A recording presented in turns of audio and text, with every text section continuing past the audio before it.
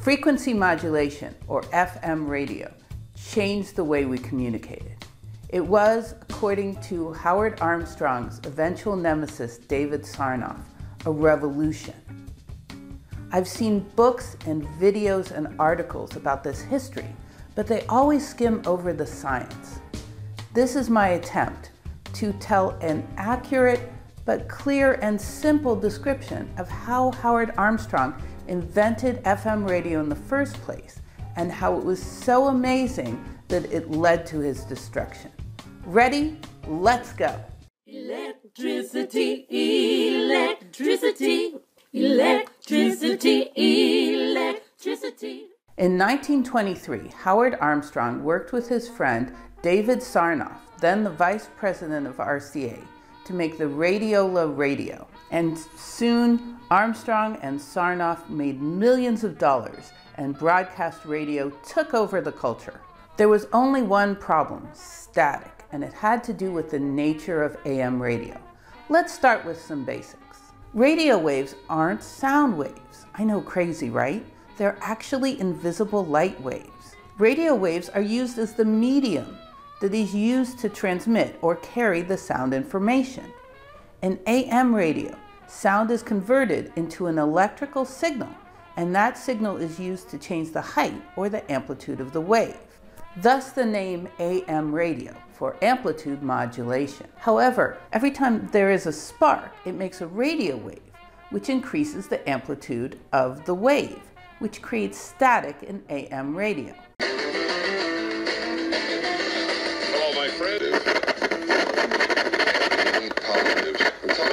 Sarnoff had repeatedly said that he wished he had a little black box to get rid of static, and Howard Armstrong thought he had the solution.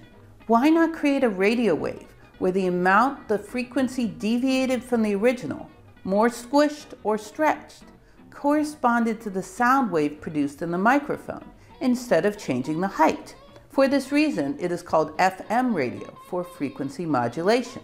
Actually, many scientists were interested in using frequency modulation in the late teens and early 20s. However, in 1922, John Carson, the head mathematical theoretician at Bell Laboratories, wrote a paper that it wouldn't work.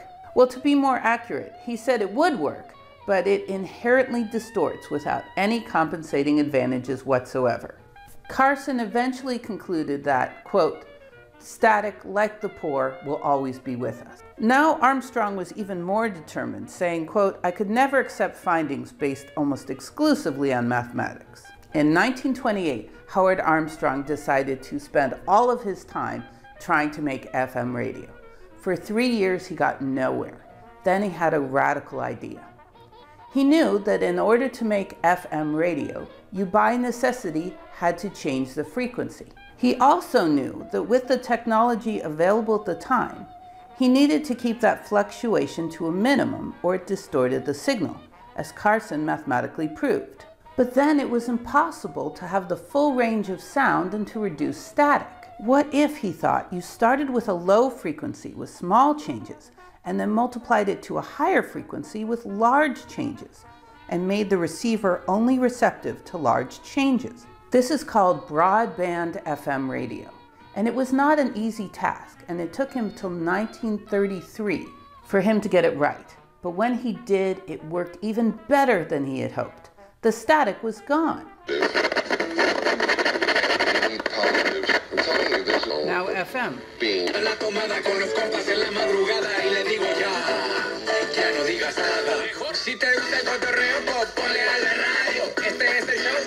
You could transmit the whole range of human hearing instead of a small range like AM. You could even transmit two signals at the same time to make surround sound. And Sarnoff hated it. You might ask, how can a signal from a microphone be changed into variations of the frequency of the wave? Well, it's a little confusing, but Armstrong started with creating an AM signal on a very low frequency radio wave. He then suppressed the original smooth radio wave and reinstalled it 90 degrees out of phase. This creates a PM, or phase modulation. So instead of the signal changing the height of the wave, It changes the phase of the wave, or where the waves start. He then used capacitor to smooth out or integrate the system and make it into an FM signal. Finally, he used harmonics to multiply the signal to get to the carrier frequency and frequency variations that he wanted. How about the receiver? Well, to talk about an FM receiver, let's start with how Armstrong's AM receiver worked first. With AM, Armstrong amplified a signal from an antenna and then mixed it with another signal to create a lower intermediate signal that was easier to deal with. He then filtered it to his desired frequency, amplified that signal, and then used electronics to detect the changes in amplitude. By the way, this envelope detector could be as simple as a one-way valve. Finally, he amplified the sound and projected it onto a loudspeaker. The FM receiver was only slightly different than the AM receiver. First, with FM, you don't want a narrow frequency filter or you'd cut out all your information, so he used a broad frequency filter. Second, he used something he called a limiter because it limited the height of the wave. Basically, it saturated the system so that any variation in the height of the waves was cut off, since the real signal was in the variation of the frequency, and the variation in the height was only due to static anyway. Third, instead of an envelope detector, Armstrong used something he called a discriminator that would, as Armstrong put it, quote, translate variations in frequency into variations in amplitude. Armstrong created two tuned circuits with coils and capacitors, one tuned to above the carrier frequency and one tuned to below the carrier frequency. If a wave was created with no modulation, that would work equally badly in both circuits. Then the two coils labeled 48 and 49 would get the same voltage induced in them, which would cause no current to flow between them. However, if the frequency was modulated higher or lower, then one circuit would resonate better and at a higher amplitude, and the other would resonate worse with a lower amplitude. This would cause one coil to have higher voltage induced than the other coil, which would create a current between them and correspondingly current in the speaker or headphones. The bigger the frequency difference, the bigger the amplitude of the current in the headphones. In this way, Armstrong converted changes in frequency to changes in amplitude in the speaker. Whew! So if FM was so much better than AM, why wasn't Sarnoff happy? Well, Sarnoff was hoping for something to improve his system, not something to supplant his system. What to do? Sarnoff decided to crush his friend's new invention, kicked Armstrong out of his laboratory in the Empire State Building, had his scientists write articles denigrating FM, and forbade RCA from using FM radio.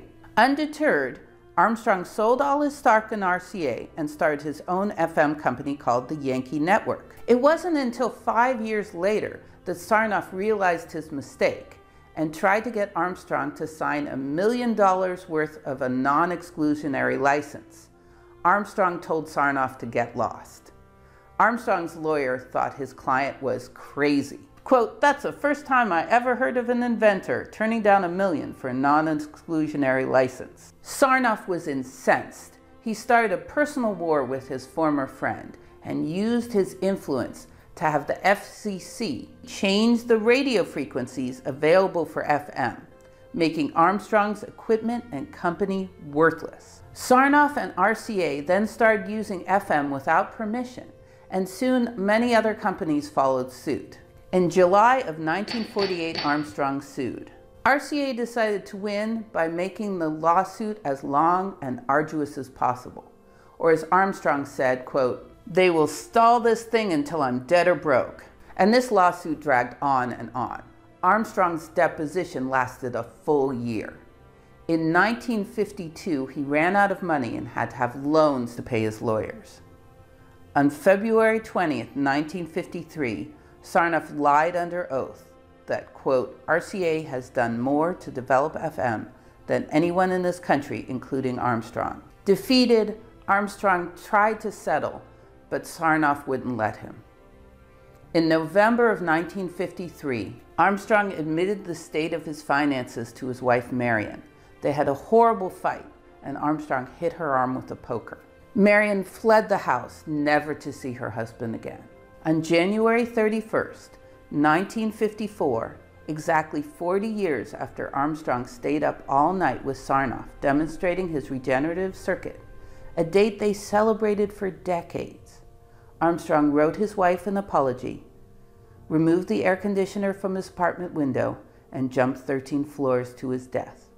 He was 63 years old. When David Sarnoff heard of Armstrong's suicide, he blurted, "I didn't kill Armstrong." But he must have known he had a hand in Armstrong's desperate act and wept openly at his funeral. Marian Armstrong continued all of her husband's lawsuits. Eventually, she would file 21 patent lawsuits and win all of them. She won over $10 million in damages over the next 11 years. Let's go back to 1934 for a bit. Part of the reason that David Sarnoff did not want to supplant his system with FM is because he was cash poor, because he had already poured $5 million into controlling a strange item called a cathode ray tube.